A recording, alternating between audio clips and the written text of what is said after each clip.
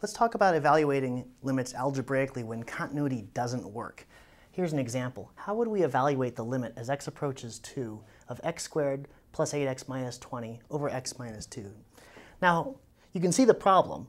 As x approaches 2, this denominator is going to 0. So division by 0 is the problem here. But remember, when you're calculating limits, you're answering the question, what happens as we get close to 2, not what happens at 2. So let's take a look at this rational function. It turns out that I can factor the numerator, right?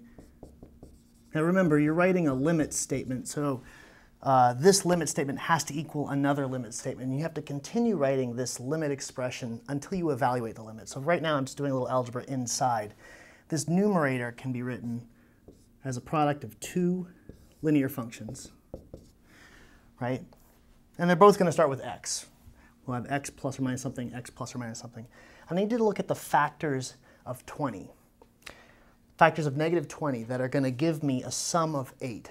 And I'm thinking about 10 and 2. If I use plus 10 and minus 2, I'll get my negative 20. And I'll get 10x minus 2x, which is plus 8. That works. And now what you see here is I've got two factors of x minus 2. Now, ordinarily, you want to be careful about just canceling these things outright. You want to think about what you're doing here. But remember, we can cancel these two when evaluating the limit because we don't care what happens at x equals 2. We care what happens at near x equals 2.